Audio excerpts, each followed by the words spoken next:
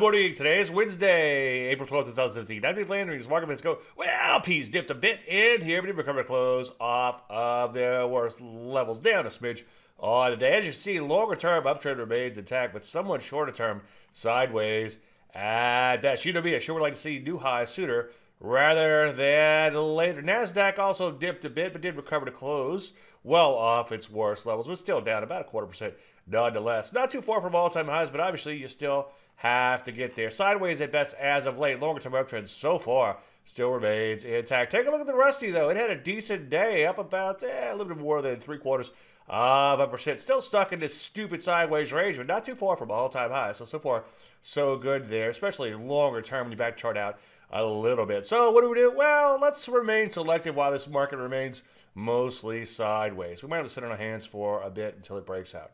Any questions? As usual, Dave at DaveLandry.com. I'm Dave Landry, and you just heard Market Minute.